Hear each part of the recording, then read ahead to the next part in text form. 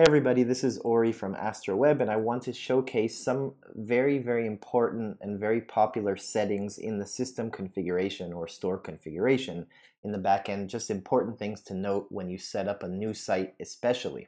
Okay, so the first thing I did is I logged into Magento backend, I clicked on stores, and I clicked on configuration. Okay, so now I'm going to go to default.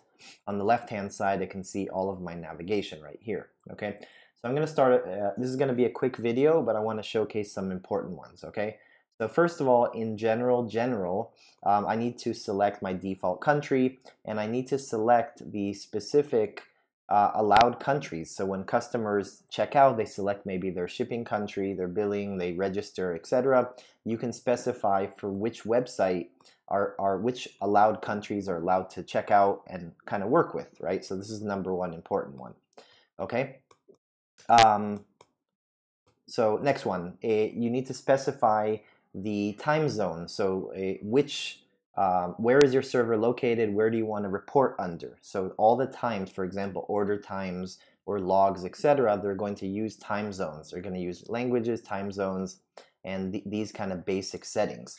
So time zone is a very important one you want to set up. In addition to the time zone in the configuration, you want to make sure that your server guy has set up the time zone of the server so they both match up and they don't conflict with each other. Okay, great. Next one is just store information. These can be used in transactional emails or other places, for example, in content on the website. Okay, great. So that's the first one, general.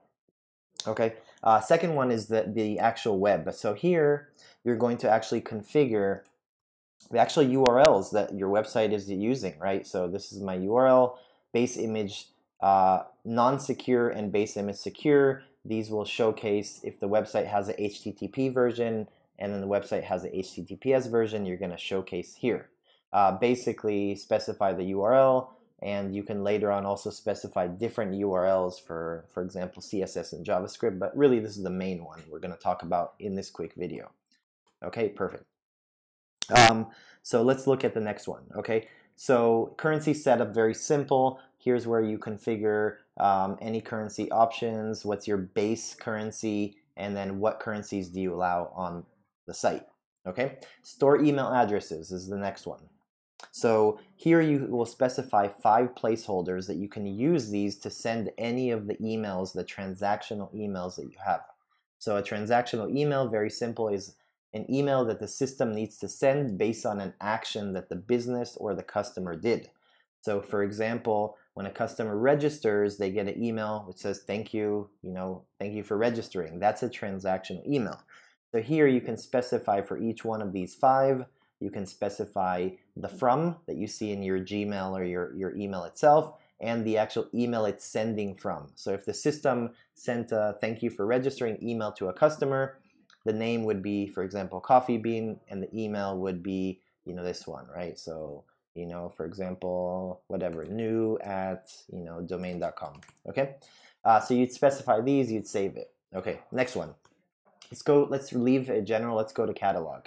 So under catalog, I'm going to go to catalog, and I'm going to go a few things that are very simple. So first of all, you can specify if price is global or website. So if you have a Magento that has multiple websites inside, you can specify if a product price, a specific SKU, a specific physical product, or digital product could be also, if a specific product price is always the same within all websites you have on Magento, or it's only unique to specific websites. So for example, if you have the same product selling in different businesses, maybe different countries or different sub stores, you can specify you want to have a different price by selecting website, or you can specify they're always the same price no matter what.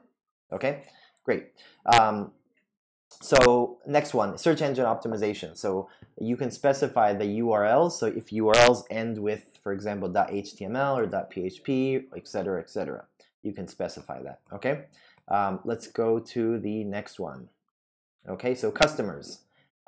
Customer configuration. This is an important one as well.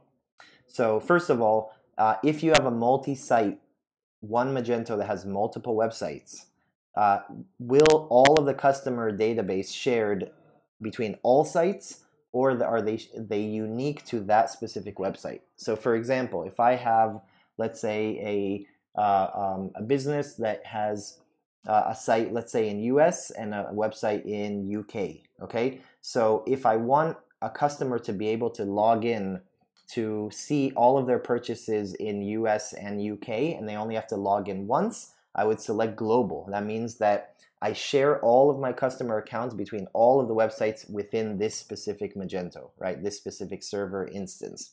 If I want UK and US to be completely separate, a customer has to log in to both of those separately, and nothing is shared between, I would select per website. Okay, so that's a very, very important one.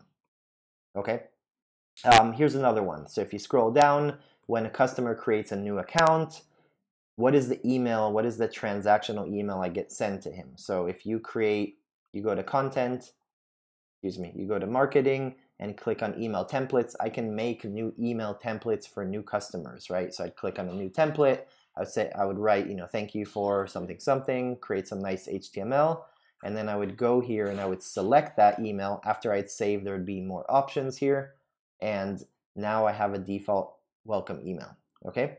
And so you have a few other settings: default welcome email without a password, with a password, who does it get sent from, etc. Okay, so you have some options right here. Okay, another one is this one: requires email confirmation. So when a customer registers, we can require them to, in order to log in and use their account, they'd have to receive an email, click on a link to activate their account. So if you don't want them to have to go to their email after they register to click on a link to activate, you can select no. Okay, so you can have either yes or no. Okay, let's see what else we have. So sales. Okay, see some other things. Okay, so nothing very popular here. Okay, so here's all the settings for shipping methods, payment methods. These are important, but for other videos. Okay, and that's pretty much it. Those are the most popular by far features that are very important to know that we haven't discussed prior. Okay, that's it. So hope you enjoyed this video. If you have any other details, any questions about other specific things, let me know. And of course, we'll be creating some more videos. Thank you very much. Appreciate it.